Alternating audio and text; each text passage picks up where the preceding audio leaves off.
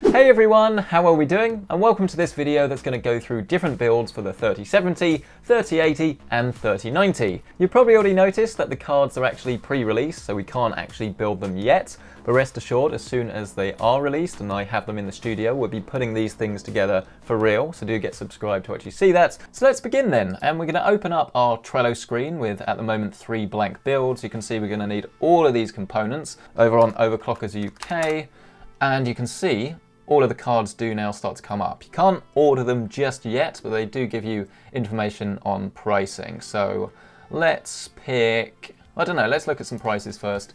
We can see that the 3070, this very colourful one from Palette, is $499. Let's have a look at the Zotac, $469. So all around about the £500 mark. I guess it depends on the case that you're going to go for, really. In terms of the size. I quite like the look of this EVGA one, so let's go for this. £479 for RTX 2080 Ti level performance is not too shabby at all. Next up, it's the CPU, or the processor, and regardless of what anyone tells you, there's no right or wrong answer. You've pretty much got 3 chips really, I think, at this price point to choose from that would make the most sense. You've got Intel's Core i5 10600K, which over on Overclockers is around about £250 at the moment. Or you can go for a Ryzen CPU, and then you'd be looking at a Ryzen 5 3600 or a Ryzen 7 3700X. It's going to depend entirely on what you want to use your PC for. If you're doing things other than just gaming, 3700X makes a lot of sense. But if you're trying to save yourself the most amount of money, then the 3600 is a very good bet.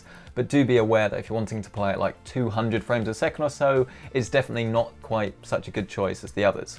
Ryzen 5 3600. Don't get the X, there's not really any point doing that, to be honest. Here you go, £209.99. Motherboard wise, there are a few different options. You can either go for X570 or B550. You could drop down to B450, but you want PCI Gen 4 really if you're building a new PC, so this is what I would advise, again, especially at this price point. Let's try to save ourselves a little bit of cash and go for this MAG B550 Tomahawk from MSI. As far as RAM or memory is concerned, I would go for 2 sticks of 8 to make 16 gigabytes of 3200 megahertz RAM. My favorites at the moment are from Corsair, G.Skill and Crucial. If you want to go for some RGB, I think those look the best. But if I was building it myself, I would probably go for whatever was the best value and still looks good and had all of those speeds. But having said that, there's a good offer at the moment on this Patriot kit, Viper Steel 16 gigabytes, 3600 for $74.99. So we're going to take one of those. Next up, it's arguably the most exciting bit, the case. As this is going to be custom to your style, and whichever one you go for, it's going to reflect your personality. Quick disclaimer, I have not measured any of these graphics cards, so make sure that you actually get a graphics card that will fit in the case that you choose before buying. At this price point, there are actually so many to choose from. Landcall 2, very good. P500, excellent, but is currently out of stock. But I really liked this one from MSI, and the thing that's good about it is that you get so many features and decent enough airflow for a relatively low price. Not sure I could pronounce the name though, it's the MPG Gungnir?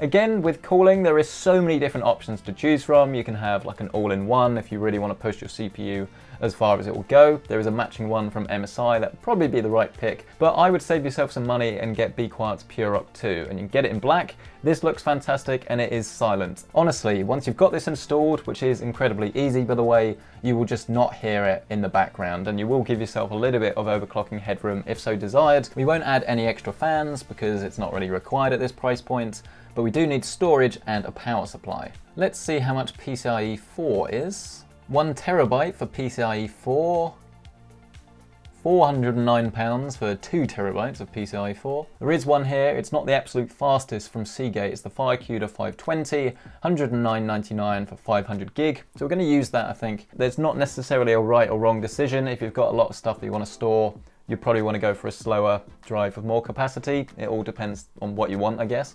Which then just leaves the PSU, or the power supply. And you're going to need something with, I think, around about at least 650, 750 watts of power. There are quite a lot to choose from here. Corsair power supplies are very good. I've never had any issues with them. £100 for this RM750. Fully modular seems like a very good option. RM750, done. So then, this is our full list of components for the PC. It currently says £796, but don't get too excited. You can't actually add the graphics card to that just yet. Drum roll please, that brings us to £1,275.52, which is insane, and I'll tell you why. If you'd bought a 2080 Ti Strix a few months ago, that would have cost more than this whole PC. All of it. £1,275. You will need to add a copy of Windows if you don't have one already and can't move it across. But let's see what we can do with our 3080. We're going to copy some stuff straight across because things like the RAM, there's no point changing that at all, to be honest. We could also keep the motherboard if we want to save ourselves some money, but this time I think we're going to go for X570. And I quite like the Strix board, so here we have the X570E and the Strix X570F. There are some differences between the two, but for now, let's just go with the X570F, and then let's go really big with the Ryzen 7 3800 XT. Before we forget, let's actually pick out an RTX 3080. Loads of different cards to choose from. The Strix edition, I guarantee, is going to be too expensive. I don't know, £829, that is not too bad. Doorbell is going. Cheers, thank you. £829, that's not actually too bad, but I guarantee we can find something for a little bit less. There you go, $659 if we want to stick with EVGA. Some of the other options, what have we got? Choose a pretty one. Obviously just pick the one that matches your style the best. Okay, let's go for the Gigabyte one. Let's use this time. Again, make sure this will actually fit in your case. I've not tested it, but having said that, I really don't think it's going to be a problem because the case I want to recommend is the one I have myself, the P600S from Fantex. This thing is awesome. In the pictures, I think it looks a little bit ugly, to be honest, but just take that front panel off, take the top off, and what you're left with is a beautiful case. And it's big as well, it accommodates loads of hardware. I've got the grey edition, it is what I recommend. Oh, they do it in white as well, ooh, that's nice.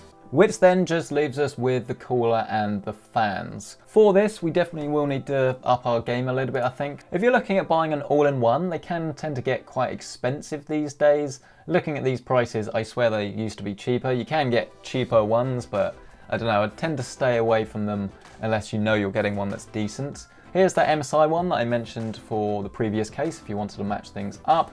I really like the H100i though because it comes with their maglev fans. I don't think you can call them that actually. They're technically the magnetic levitation fans. They have loads of RGB, they look good, and you're going to get the quiet and the looks. So let's go with this.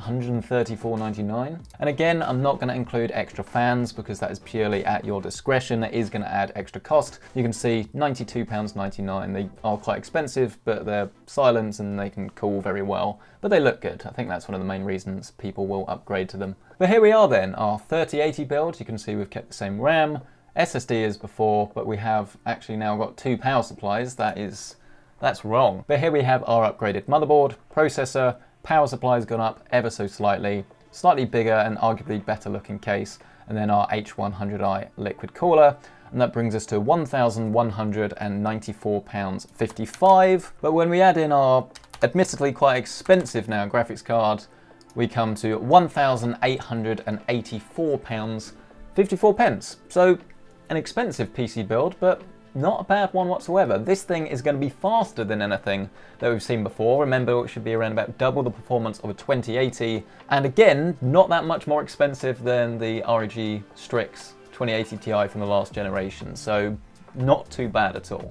And extra CPU performance, let's not forget about that. Which then leads us finally on to the biggest of the boys, the 3090. And we do have to make a few changes here. Right off the bat, we're going to go for Intel this time, 10900K, and we're going to assume you're going to want to overclock it as far as it will go. Bump up that power supply to 1000 watts. We're going to double our RAM to 32 gigabytes. We're going to downgrade our PCIe SSD to Gen 3 as it's not yet supported on Intel. That is a little bit of a weird one. We go for 1 terabyte of storage with the Samsung 970 Evo Plus. We go for ROG's Maximus Hero 12 motherboard. It knows, look, it knows what we want. £540 10-core CPU that we're going to be able to overclock the hell out of. Yes, please. Let's go for the very best all-in-one liquid cooler, 360. £250, but it's got this awesome little screen on it. In terms of the case, you are after something that is very big. It's 3090 time. You've got to go big, and I really like the O11 Dynamic. I've used this before. It's excellent. They do an XL version, so should be able to fit it in, but again, check your GPU will fit, but I don't think it'll be an issue in this. but check. The only catch is that you do need to add your own fans. So we will go full RGB with Corsair's QL120s. They come in packs of 3, so let's add 2 of those in. It would be awesome if I could actually just buy all of this stuff and be like, hey, just for jokes. Sadly not.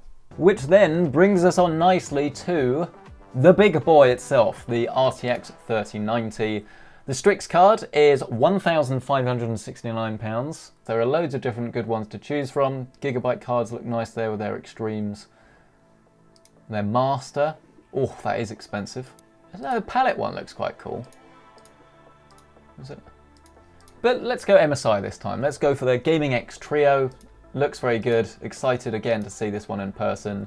£1,500. I mean, that's a bargain, isn't it? Okay then, so drum roll please. It's time for the final tally of pricing. Let's double check I haven't got any duplicates. No, this is the real deal this time.